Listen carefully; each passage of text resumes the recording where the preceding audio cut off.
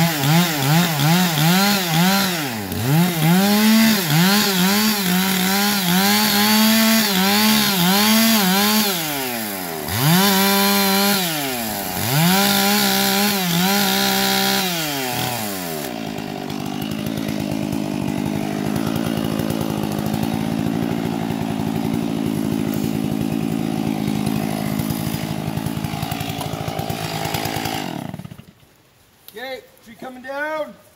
Glenn.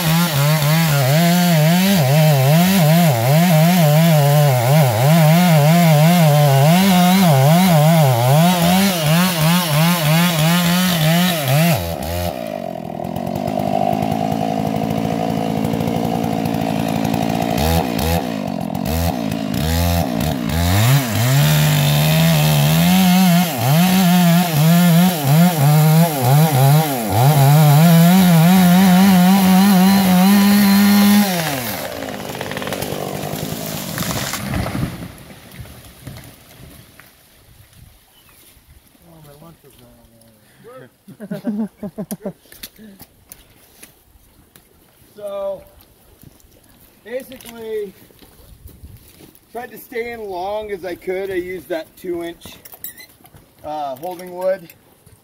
And you can see the tree still started to get away from me. But even though it started to get away from me, I stayed in there as long as I could to try and get more holding wood. I don't know what it is, but these trees are moving a lot quicker here. Basically did a redirect. Didn't make a difference that I was off.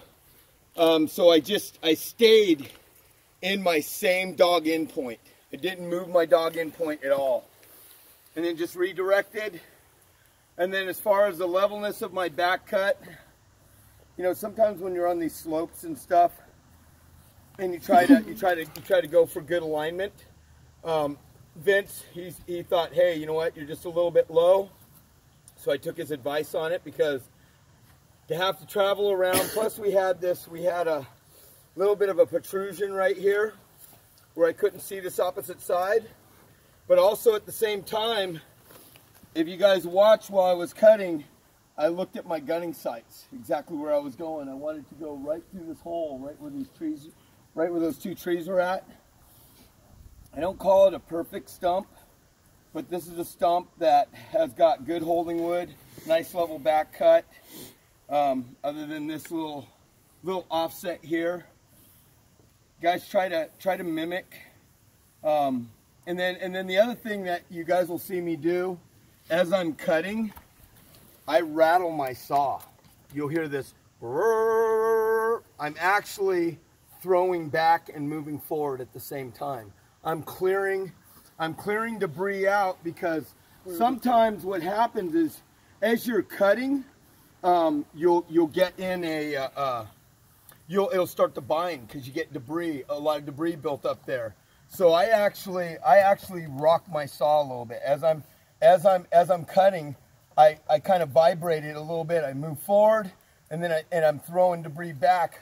But I'm doing it so quick with a wrist action that you can't. It doesn't look like much. It looks like a little bit of like I'm vibrating it back and forth. But the main thing is you guys want to look for a nice level cut.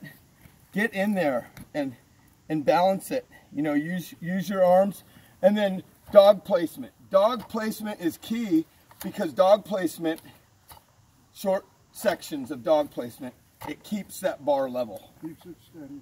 Yep. Any questions at all? Anything? Okay, who's ready to cut?